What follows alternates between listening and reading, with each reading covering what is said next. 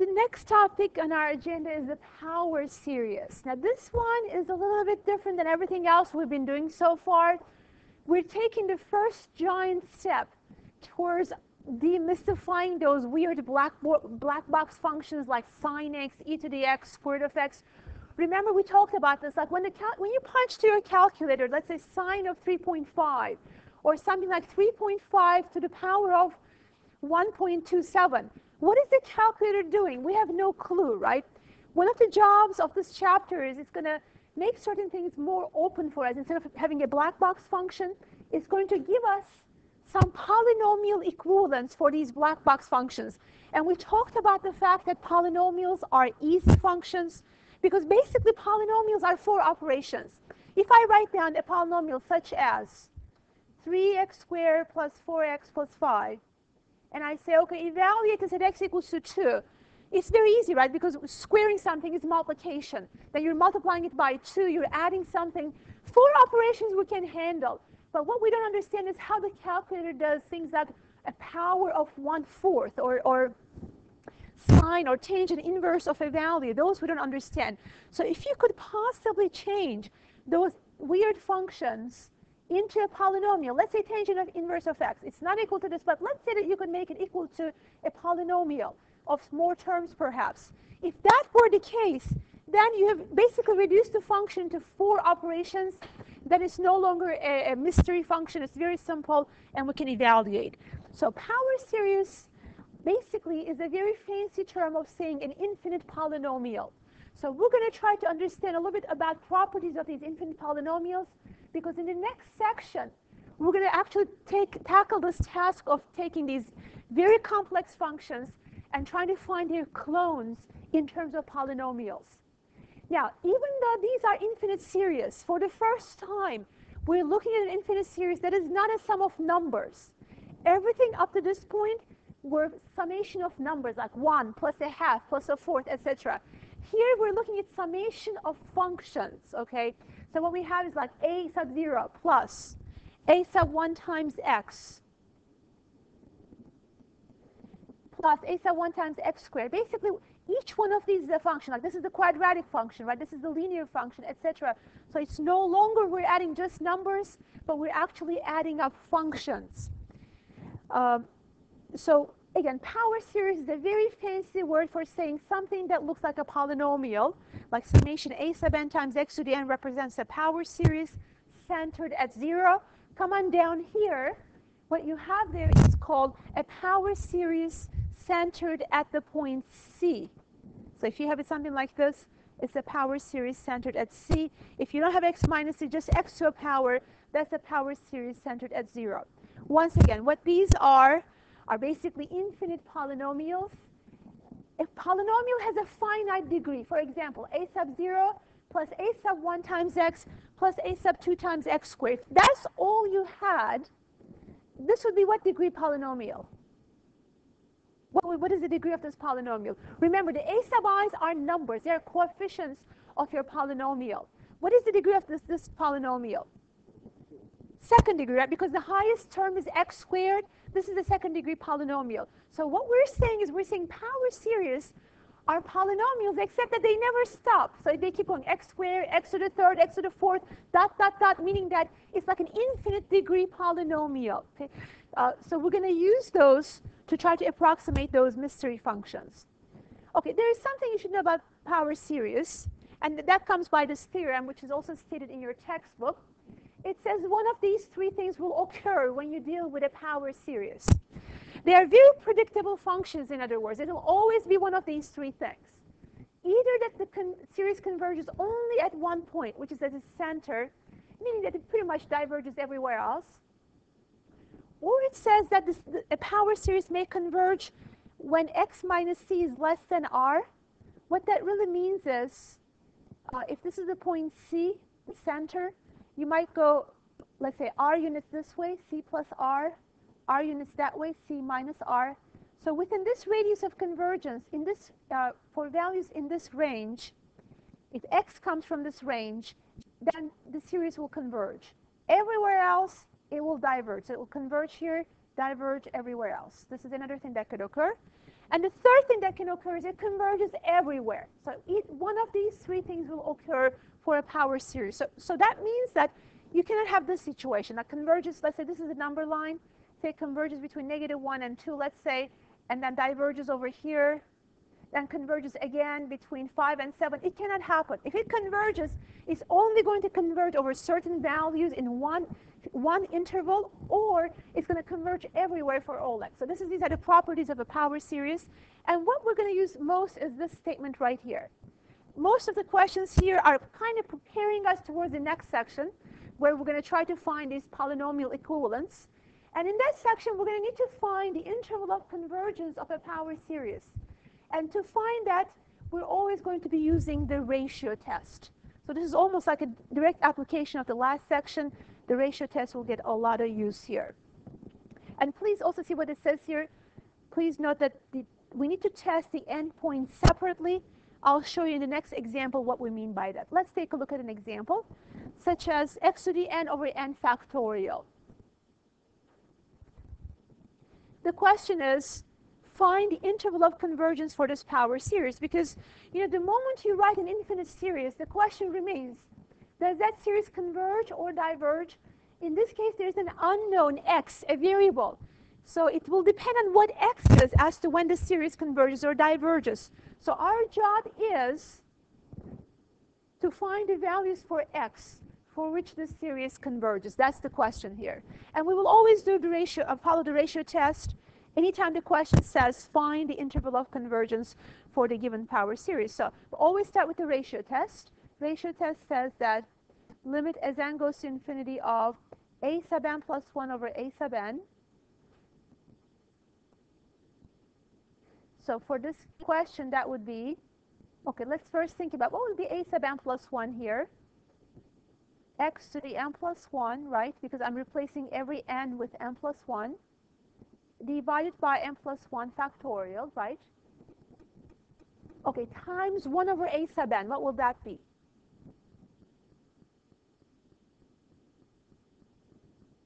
So basically, a sub n is the given expression, right?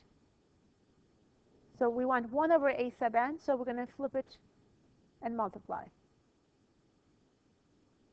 The question is, first of all, simplify this and find the limits.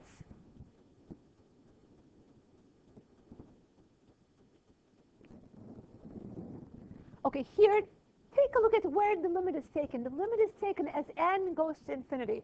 So for all practical purposes, you can assume x is a constant because x doesn't depend on n. Okay? So we're going to use that idea in just a little bit, but first, let's simplify a little bit, like n plus 1 factorial on the bottom, n factorial on the top. We know how to simplify that, right? The n factorials cancel there. And how about x to the n plus 1 on the top and x to the n on the bottom? How do we simplify that one?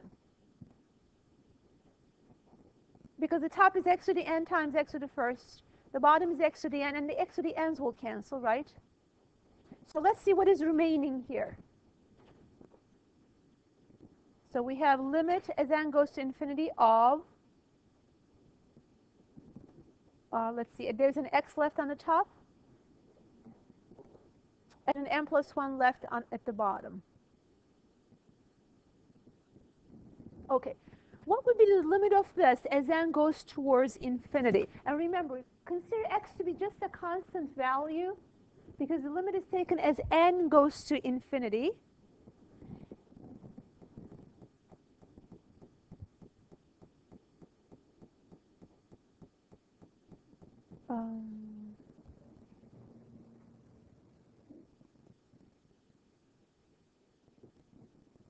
This will be 0, right? Because x doesn't depend on anything. This is not the first example I meant to do today because I want to show you something else, but it's okay, it's still going to give us an example. So in this case, the bottom is getting larger and larger. The top x doesn't really depend on it. It stays as x. It's just one value. The ratio goes to 0. Now, the ratio test says if this is less than 1, the series converges, right? Is this less than 1? Absolutely, right? Therefore, no matter what x is, This is going to be 0, this limit, and it's going to be a number less than 1. So when they say find the interval of convergence, basically we're saying this series is going to converge no matter what x is. So the series converges independent of what x is. No matter, as long as it's a fixed value of x, therefore the interval of convergence, anybody wants to take a guess?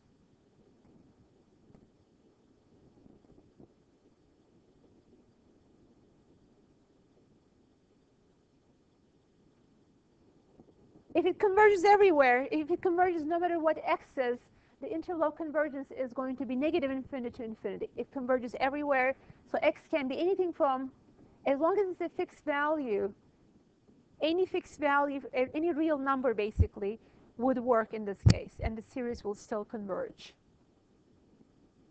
Okay. So this one is a little bit unusual because we got a 0. It didn't depend on x. It's always going to be, it's going to converge everywhere. I think the first example I wanted to solve with you guys actually was the one with just an n on the bottom. Let's do that one also. So same question.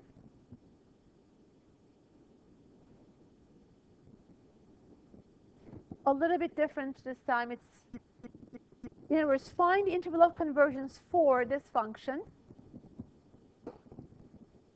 this power series. The series is x to the n over n, as n goes from 1 to infinity.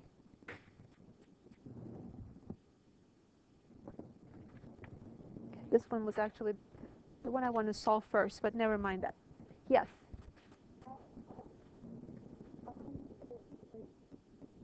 Pardon me? Yes. Yes, because by ratio test, the limit turned out to be 0. And the ratio test says if that answer is less than 1, the given series will converge.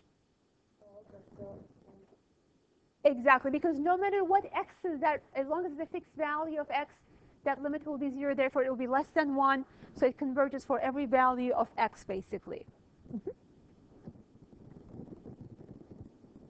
Okay, I have that one. All right, so let's do the next one I wrote down, which is x to the n over just n, as n goes from 1 to infinity. Same question, find the interval of convergence.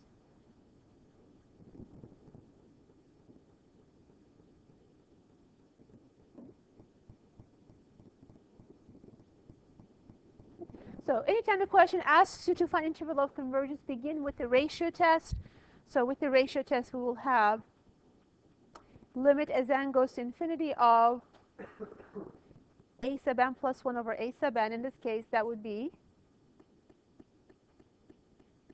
times 1 over a sub n.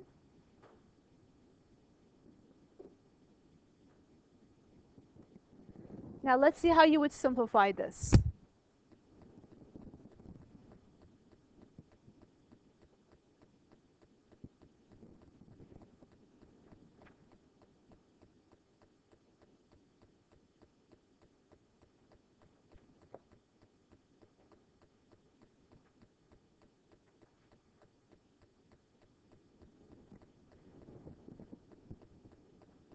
So once again, this is x to the n times x, right?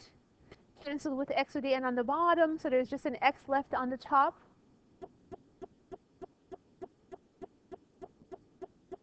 And I'm going to put the n's together, like n over n plus 1 is what's remaining in terms of the n's. And I can take out that x because it doesn't depend on n. What is this limit?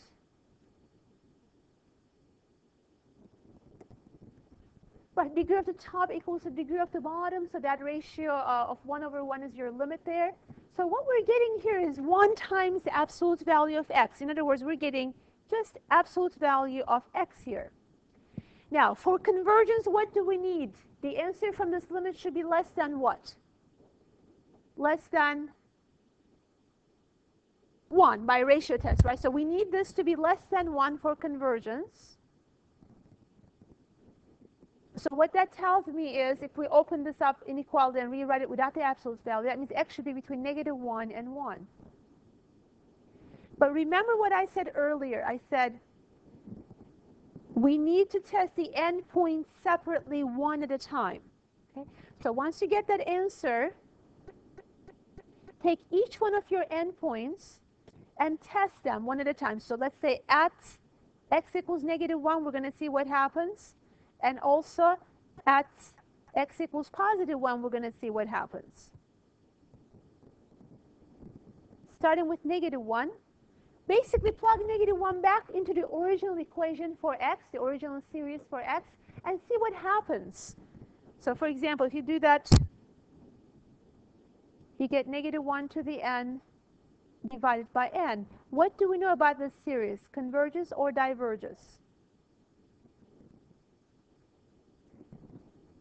This is an alternating series, right? -1 to the n over n. So you need to apply the alternating series test.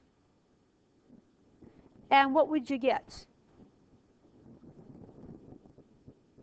This is an alternating series. What is the only thing I must do? What is the simple test that we apply for an alternating series test? You need to look at the limit of what? The limit of 1 over n, right, as n goes to infinity, and that's 0. So what is your conclusion? The alternating series test tells us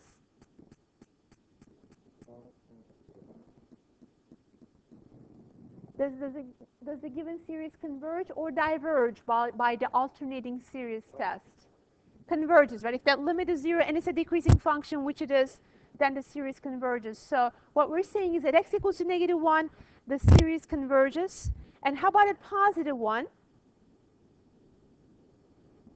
Plug 1 in for x up there, 1 to the n over n.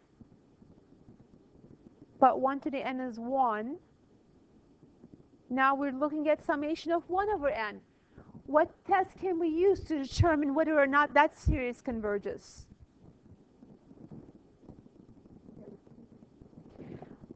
This is not really geometric, right? Geometric would be something like maybe like 1 over 2 to the power of n.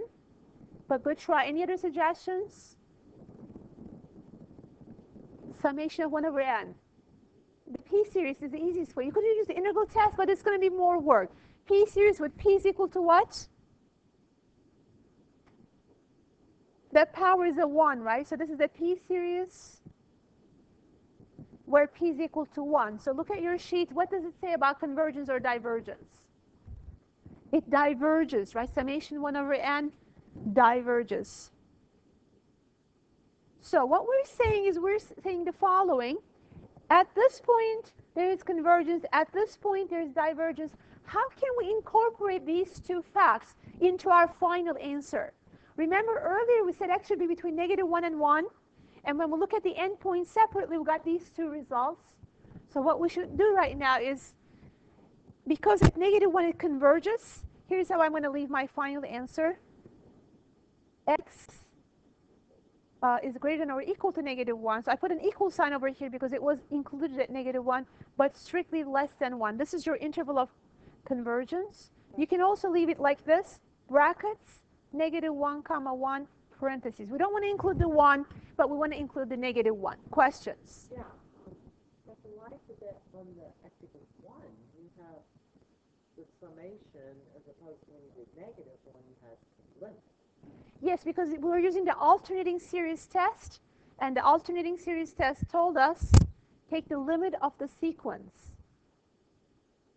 Oh, because that one would be Alternating series, exactly, yes. Okay, so what we found here is our interval of convergence. What does this mean? If you take any number from here and substitute it for x, basically any number from this interval, brackets, -1, comma 1, parentheses, put it back for x, that series will converge. If you take any number outside of this range, say -2 or 5 or 10 or anything outside of this range, and plug in for x, then the series will diverge. So that means the given series only converges as long as x assumes values given by the interval of convergence. Okay? I'm going to give you another example to work on. Yes. Yes, brackets if you want to include that endpoint. So for example, at x equals to -1, see what happened? We said it was convergent, right? So that's why at -1 I put a bracket, because I want to be able to include that endpoint. Whereas the other side, it was divergent there, so I put a parentheses there, okay? So either one of these would be okay with me. You can leave the answer like this or like that. Either one can represent the interval of convergence. Now, sometimes in your textbook problems, they ask you for the radius of convergence. In this case, the radius of convergence would be 1, because you have an interval here of basically say 0 to 1 to -1. So the radius would be like only half of that. This would be the radius of the convergence. The length of the radius is 1, okay? But the interval of convergence is the actual values between this x value and that x value. Okay, the next one I'm going to give you some time to work on. Here's our question. Same problem basically, also in your handout. Find interval of convergence for this given power series. Okay, let's take a look at the solution. So here we have a power series. By the way, what would be the center of this power series? Not that it was asked, but remember x minus c to the n, where c is the center. In this case, this is like x minus -1 to the n. So the center is at x equals to -1. That's the center of this power series, x equals -1. And we're going to see later on that a power series approximates a function really well around its center. And the further away you go from the center, the worse off the approximations are going to be. But at the moment, all they're asking is the interval of convergence. So let's find that. We want to use the ratio test, as always. So we're going to limit as n goes to infinity of, again, the -1 to the n, I don't have to worry about it. Under absolute values, it's going to disappear anyway. So I'm just going to take everything else, replace n with n plus 1, times 1 over a sub n,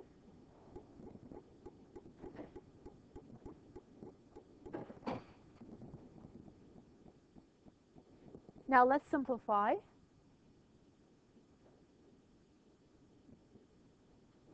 Okay, x plus 1 to the n plus 1 on the top, x plus 1 to the n on the bottom. What are we left with? X plus 1 to the first power on the top, right? Similarly, 3 to the n on the top, 3 to the n plus 1 on the bottom. That's going to give us a 3 on the bottom. Any questions about that? We've done simplifications like that before, right? So ratio test tells us if this is less than 1, the series is going to converge. Otherwise, it's going to diverge. So if we could solve this inequality, x plus 1 over 3 and under absolute value signs is less than 1, what is x then? Well, anytime I have an absolute value inequality like this, I can rewrite it without the absolute values as follows. X plus 1 over 3 is between 1 and -1. Okay. I still need to solve this for x. So let's multiply everything by 3.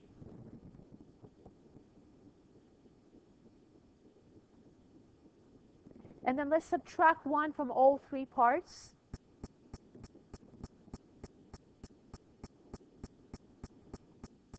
Okay, so I'm getting between -4 and +2.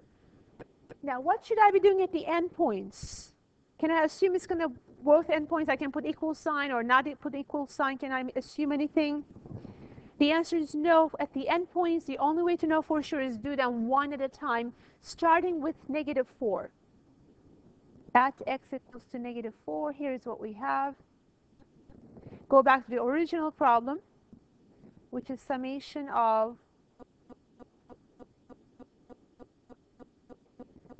okay, the question had -1 to the n. Okay, I'm plugging -4 for x. What would that give me in the next parentheses? I'm plugging -4 for x. -4 plus 1 is -3, right? So I should have here -3 to the n divided by, on the bottom we had 3 to the n. Okay. Now we've got to be really careful when we're simplifying these expressions.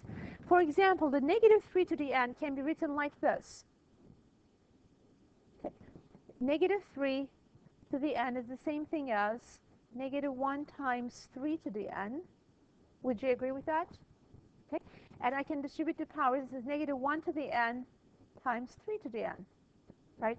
So I can rewrite that in my next step as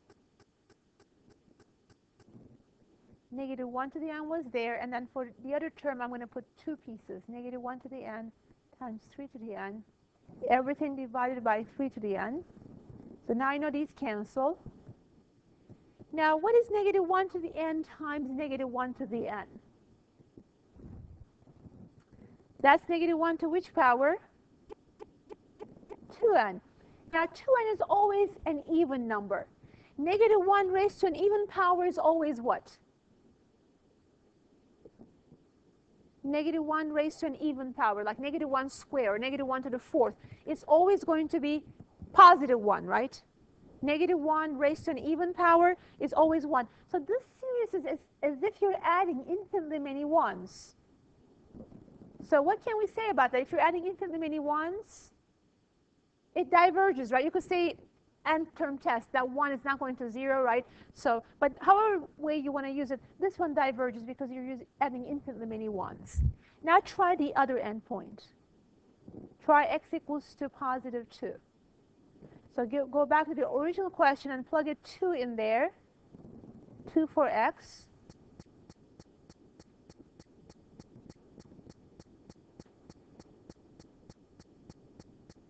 And take a good look at this, and please let me know in the next few moments if you think this series converges or diverges.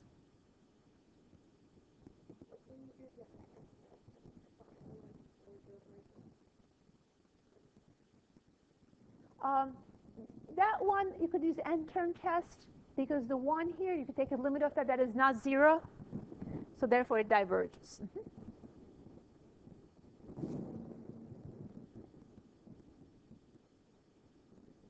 Summation of negative 1 to the n.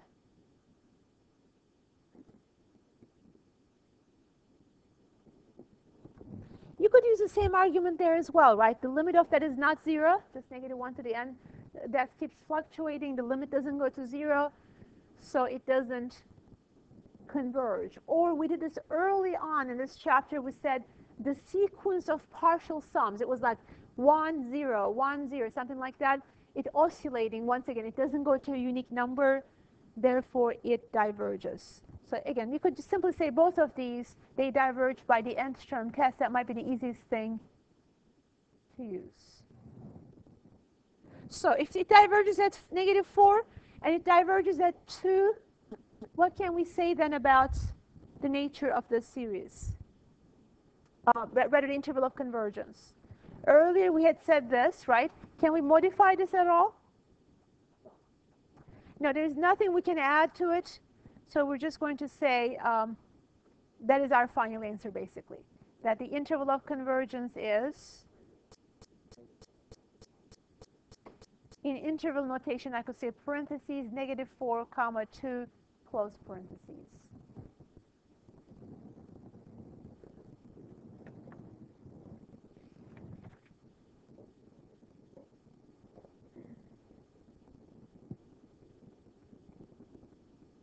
Okay. I want you, when you get a chance, to also do another example. Please just write the problem, and I'll give you the answer so you can check it against that answer. Same question with this given series. X minus 2 to the n plus 1 all over n plus 1 times 3 to the n plus 1. Joshua, did you copy that down yet? No. Not yet? Okay.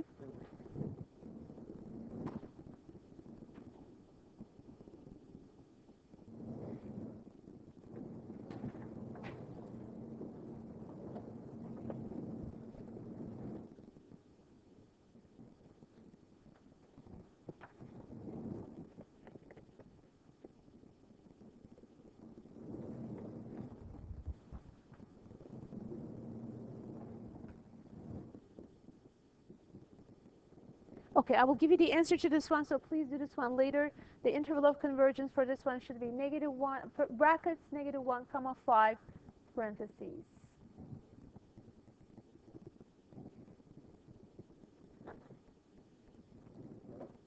Okay. And in the remaining time that we have,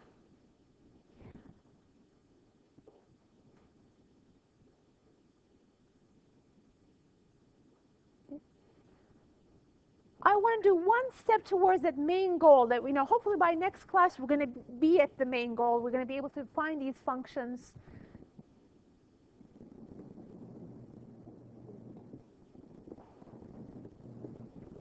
It's not hiding this.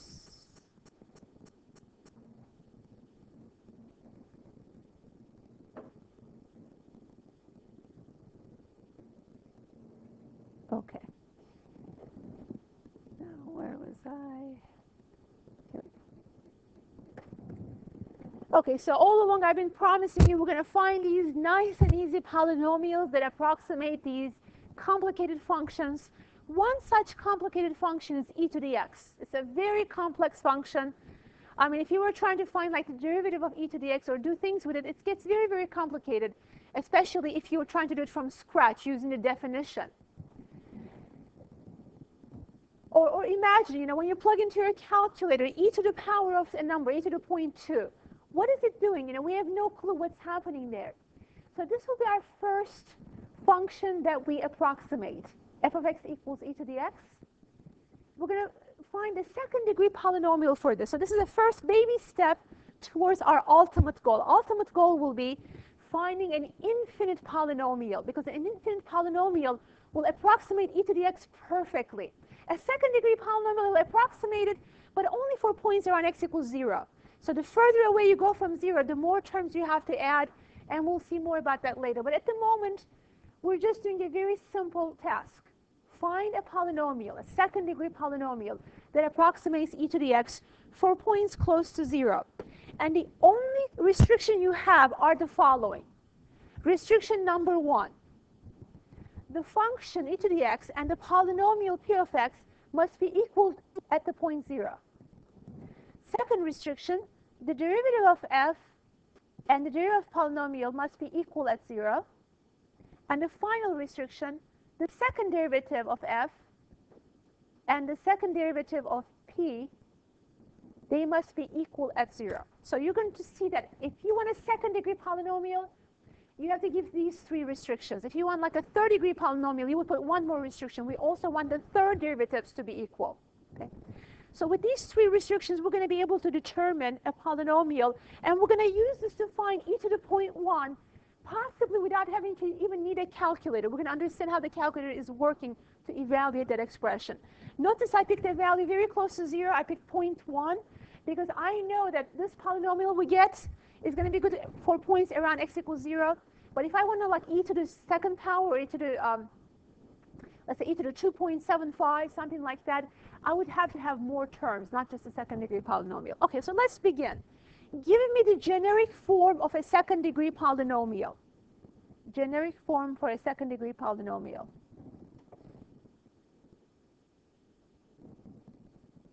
What might it look like, a second degree polynomial?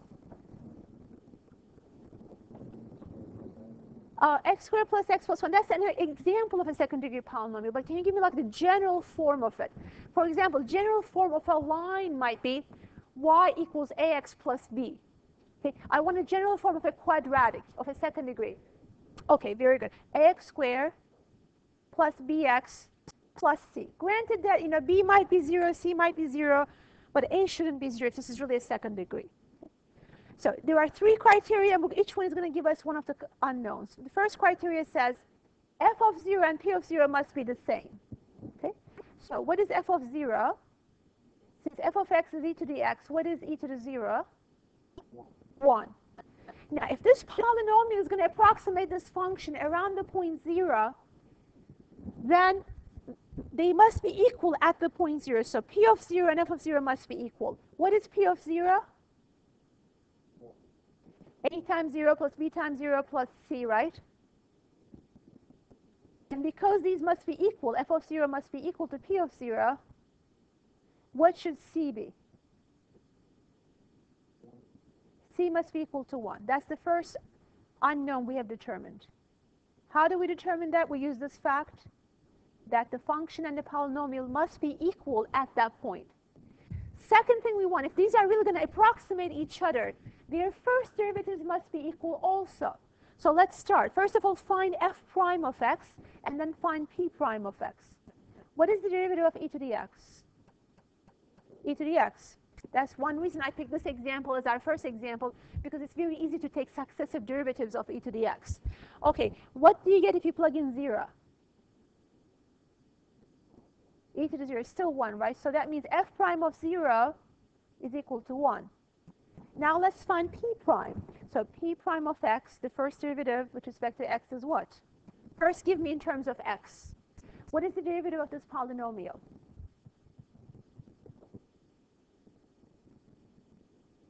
Think of a as a constant. You're differentiating with respect to x. So it's going to be 2ax, very good, plus b. Derivative of c is 0 because c is just a constant. Now evaluate this at 0. What do we get? Plug in 0 for x, in other words. We get b, but this b must be equal to this one from here, right? So b must be equal to 1. And finally, can you determine c using the second derivatives? What is the second derivative with respect to x?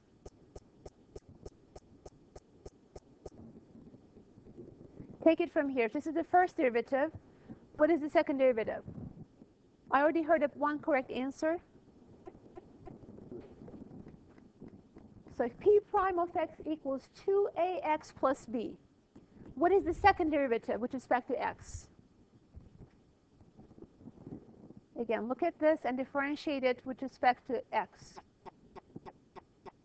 Derivative of 2ax is 2a, right? And what is the derivative of b with respect to x? 0. On the other hand, also let's determine what is f double prime. Well, this is our good old friend e to the x. No matter how many times you differentiate, you get still e to the x, right? So this is still at 0, it's still 1, right? So these must be equal. So this must be equal to 1. Because think about it, if it's a constant, even when you plug in 0 for x, there is nothing to plug in. It's still 2a, and it must be equal to 1. So a must be equal to 1/2. So we have determined a, b, and c. That's all you need. So that means we know our polynomial. Now the polynomial is ax squared plus bx, that's 1 times x, plus c. What was our c? 1. Okay. So this is our polynomial that approximates this mystery function e to the x. Again, that's a very, very complex function. This is a very simple polynomial. And we're saying that these are going to be, roughly speaking, the same things as long as you're looking at points close to 0, because those were the assumptions we made, that they were equal at 0, first derivatives were equal at 0, and the second derivatives. So now can you estimate e to the point 1? Think about it. E to the point 1 would have no clue. How does one evaluate point 1? You know, perhaps point 1 is 10th root, and you could do lots of trial and error, a lot of work involved there. But here's a very easy approach. All we're saying is to approximate e to the point 1, that means x is 0.1, right? So what should I do? Find a polynomial at the point 1. And polynomials are easy to evaluate. They're not black box function. Once again, all they are basically is they are 4 operations: multiplication, division, addition, and subtraction. If you know those 4 operations, you can evaluate any polynomial. So let's see what we're getting here.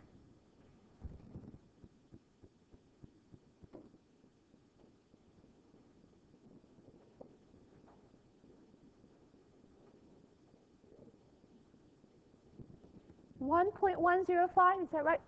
Okay. Now, just out of curiosity, let's see what the calculator would give us. I don't know if you already did that, didn't you? E to the 0.1. Excuse me, let's see. E to the power of 0.1, and you got 1.105. It gives you more decimals, but to the first 3 significant figures, it's exactly the same, right? So it's really amazing. And guess what? Your calculators must have some sort of algorithms that actually use this idea, use these polynomial approximations.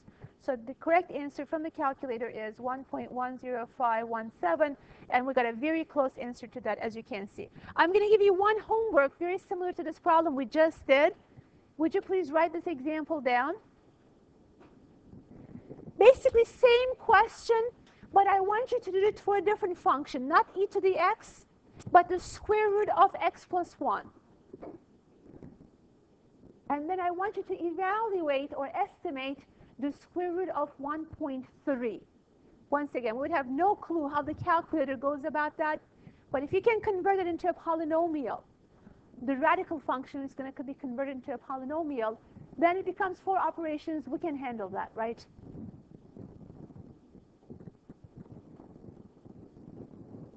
So I will ask you first thing about this question next class.